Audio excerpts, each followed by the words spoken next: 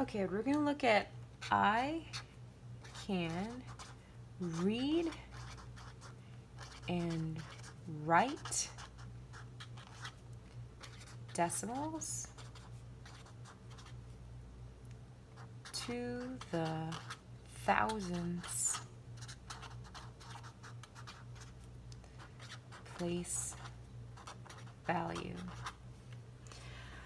Okay, reading decimals is really simple. If you can read numbers, you can read decimals. You just have to add a little bit of new language. So read the number is the first step. You simply just read the number. You can read numbers, read the number. Simply from, and I'm going to add a red in here, left to right, just like we normally do in the English language. So let's just do a couple examples. How would you read this number? 5. How would you read this number? 68. How would you read this number? 123. And how would you read this number?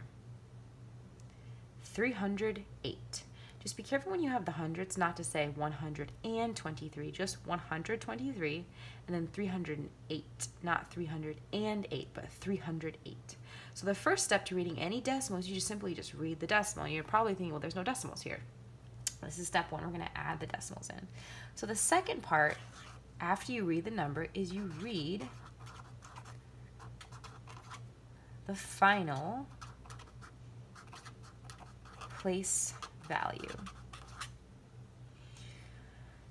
And then a little bit of new lingo is going to be this decimal, or any decimal, is going to be read as the word and.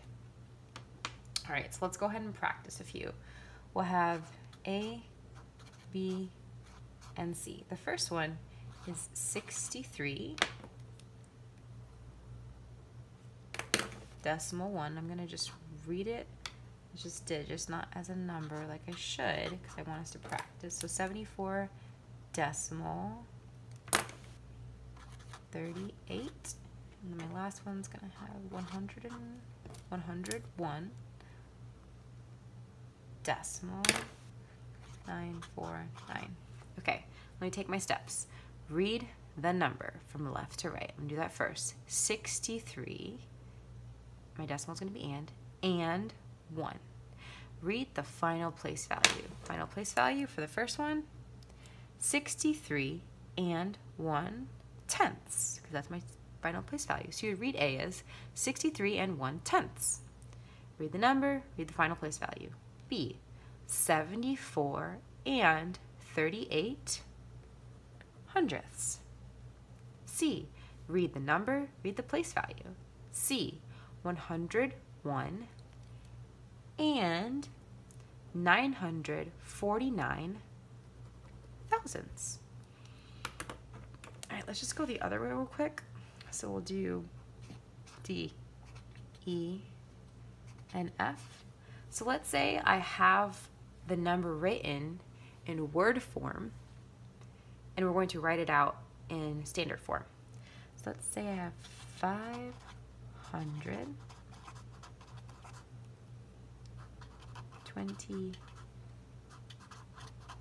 thousandths,